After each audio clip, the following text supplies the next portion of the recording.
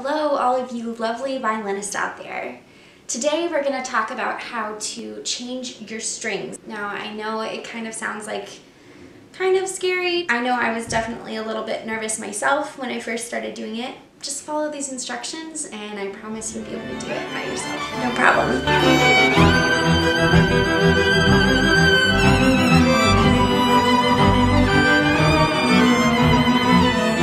So all the things that you'll need to be able to change your strings are your violin, because, you know, duh. A microfiber or cotton cleaning cloth. I like to use mine from Char. A pencil, isopropyl, and of course your strings. I really like PI by Thomastik strings, which I also get from Char. So I like to change my strings right near a table just so I can have everything laid out and at the ready for when I need it. I also like to be seated just so that I can put my violin right on my lap, have it anchored and ready to go. So you're going to start by unwinding just one string at a time. I usually start with A string. You want to make sure that you keep the rest of the strings on so that your bridge will stay in place. You just kind of pull it out.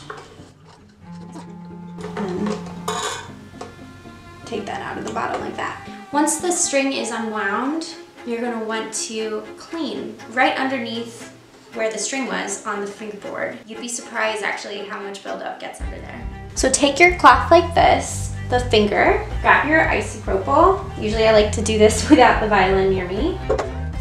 And put a little bit of isopropyl onto the cloth like this. Now you'll take that little patch of isopropyl and rub up and down the fingerboard, making sure not to get any isopropyl, no isopropyl, onto the varnish of the instrument because it will ruin the varnish and it will ruin your violin. Next, you'll take your pencil, retrace the grooves that the string is going to go into. To set your fine tuners up for the string, the new strings, you're going to want to make sure that they're not either all the way in or all the way out. So you're going to want to make sure that they're at a nice medium point. This one was kind of far in, so I'm just going to unscrew it a bit. So now it is time to begin putting the string onto the violin. So you're going to take the threaded end, the colorful end, thread it through the peg, just to the other side of the peg. And then you'll want to make sure that when you're winding the peg away from you, you keep the threading to the outside of the box. So for the A and E string, it will be to the right side, and for the D and G string, it'll be to the left. And that will help your peg stay better in tune. Winding it until it gets a little bit tighter. Now, once it's starting to get some tension on it, you're going to want to put the ball end into the fine tuner. So it should just slide in, just like this. Then make sure that when you're tightening the peg, the string stays in the nice little grooves that we redefined with our pencil. Yeah.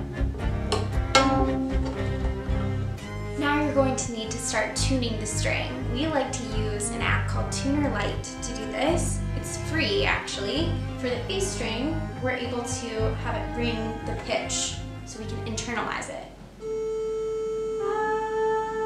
So now that we have that pitch in our head, we're gonna cautiously tighten it. Now you need to be very careful because millimeters in tuning the violin are just like miles. So just a little bit at a time.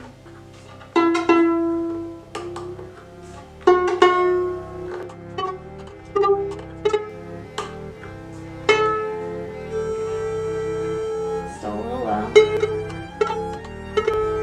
Now every time you tune, you're going to want to keep an eye on your bridge to make sure that it stays straight up and down.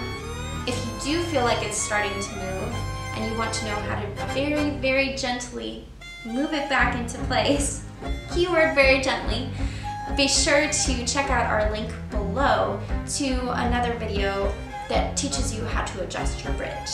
Well, congratulations. Now you officially have every little bit of knowledge that you'll need to be able to change your strings. Good luck, and be sure to let us know how it goes. We want to hear about it.